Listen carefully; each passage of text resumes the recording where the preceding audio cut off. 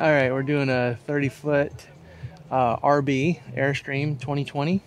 It is the rear bed model. It does have the queen option. We are putting 1,000 watts of solar on the roof. We are putting a single 3,000 watt inverter.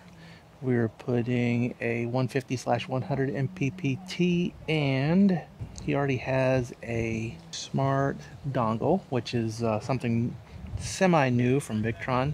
It is basically a 712 with no 712 module. It literally just broadcasts Bluetooth, and 400 amps of battle-born lithium batteries. So let's go inside and see how I've got this one planned out.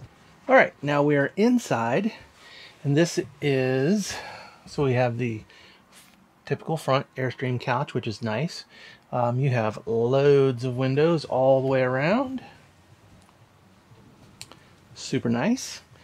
And for this one, we're going to stick 2 batteries under this seat, 2 batteries under this seat, a Multiplus in the middle beside the low voltage junction box that Airstreams are famous for.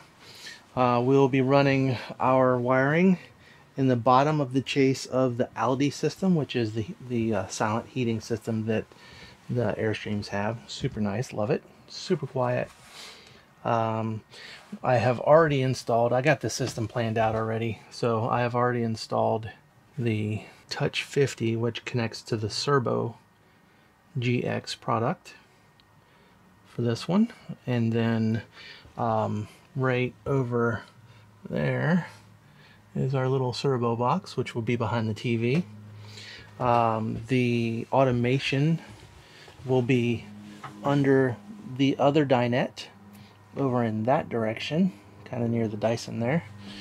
And because when you pull this drawer out, it only goes maybe 2/3 of the way down the length of the booth.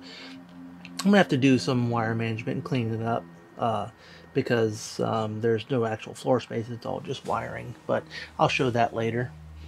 And then from the roof, I'm going to use the, like I do in the other videos, I'm going to use the chase where the refrigerator vents, and bring it down into here. And I'm also, where I'm putting the automation box, I'm going to put the MPPT.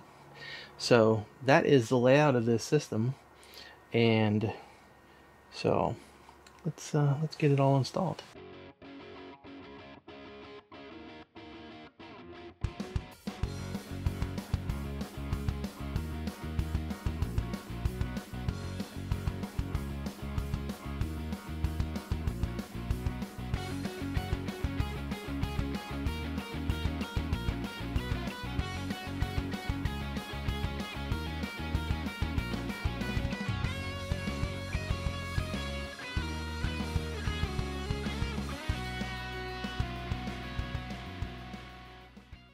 Okay, so just wrapping this one up. We're on the 30 RB Classic 2020. We have truck charging upfitted. We have here, we've got the lithium battery isolation manager and the existing connections. Right over there on the ground, the black square, there's going to be a piece of wood right here protecting all the connections. And then on the truck side, still has to be mounted up underneath, but the other side of the Anderson plug. And then the power line runs all the way down. And oops, how about I pop the hood?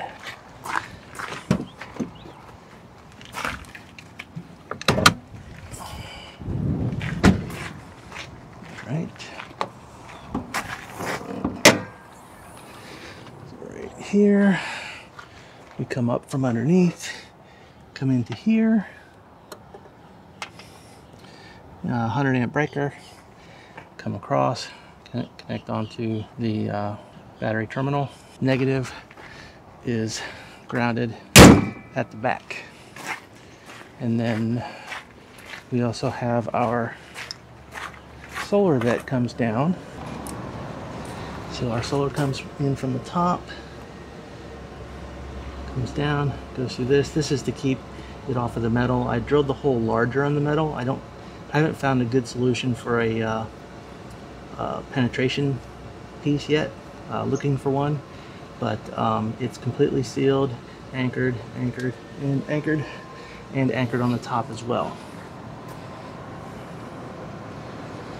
That comes in and goes to the MPPT. We were able to get 10 panels on the roof, and I will go up and give you a look-see.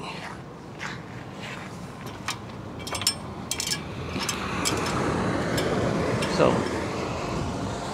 we have 6 down this side, 7 is in the middle, 8, 9, and 10 up in the front.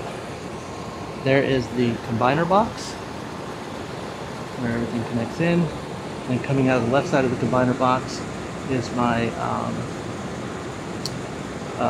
the large wiring that goes down, comes across, and goes down into the refrigerator vent, and then goes down inside, which I've already shown you that side of it. So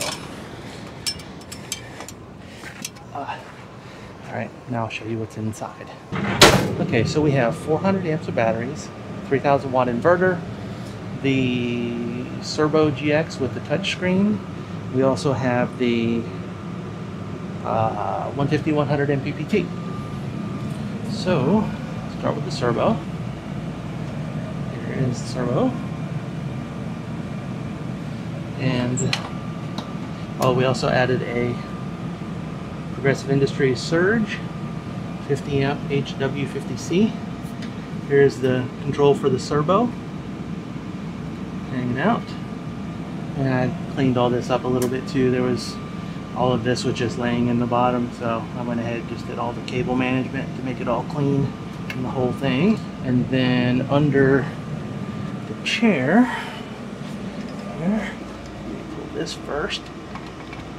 Gotta see if I can not touch anything important.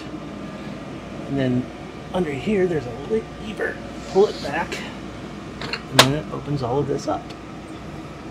So we have the Surge is actually mounted to the back of the automation box. In the automation box, that's my coupler to tie the 50 amps together whenever you're not on shore power, so that the inverter can run everything.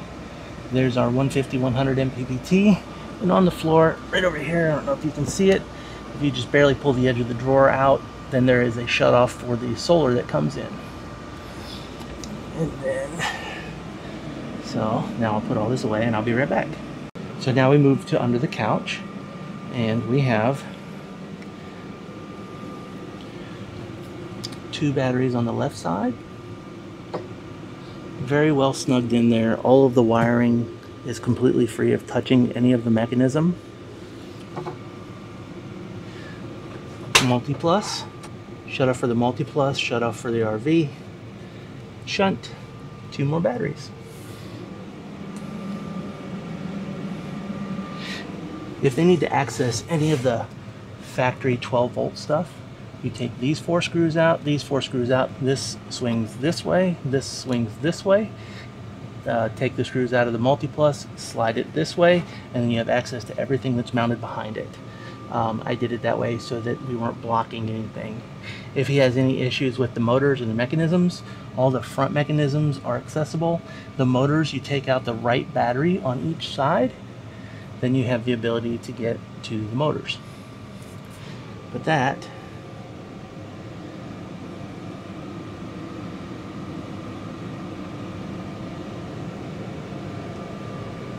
is this system. So thanks for watching. Click the subscribe and hit the dingy bell ringing thingy so that you're notified whenever we release new videos. Bye. Okay, so we're going to try something new today. I'm not wearing any jewelry. It's black and fuzzy.